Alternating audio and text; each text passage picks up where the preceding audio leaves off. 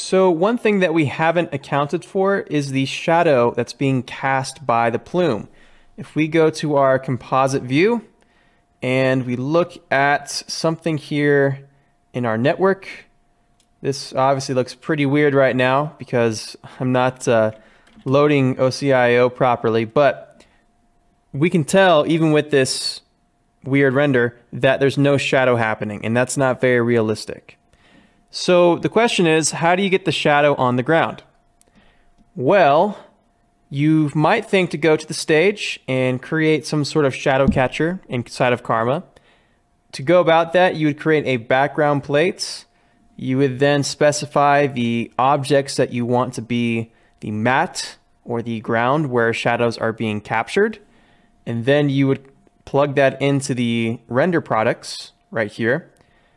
So you might think to do that, but you're going to run into issues because there's currently no way, from my understanding, to isolate a shadow based on a specific object. So in other words, I can't just get only the shadow from the plume.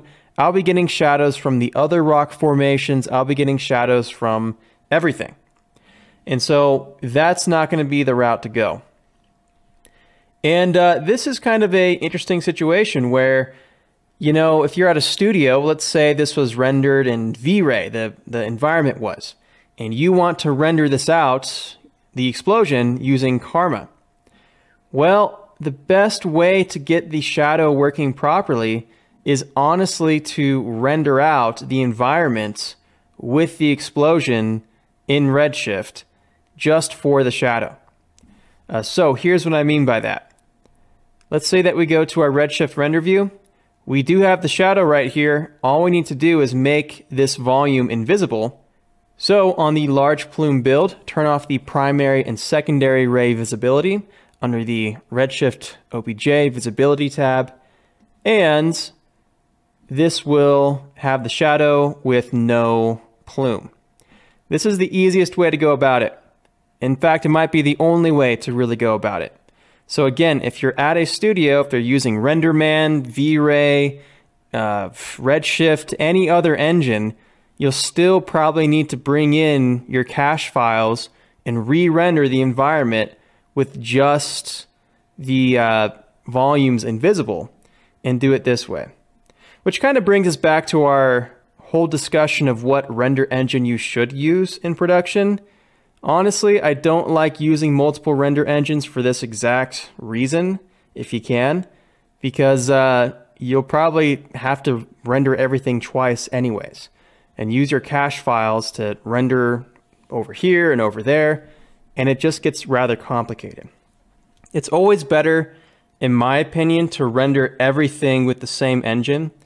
And so, well, anyway, in this case, it's kind of a special circumstance because I'm trying to show you guys how to comp something here in the image context. But I just want to point out that it's not a good idea to just rely on creating a shadow catcher inside of LOPS. That's going to give you issues, again, because you don't have the ability, from my understanding, to isolate a shadow based on a particular object, as of right now. So anyway, the whole solution to this shadow catcher situation is to render the background elements with Redshift. And then we'll just kind of do this visibility trick like I just showed you. So that's it. That's it for this particular lesson. Nothing more to say than that. And in the next video, let's address multiple explosions being layered on top of each other.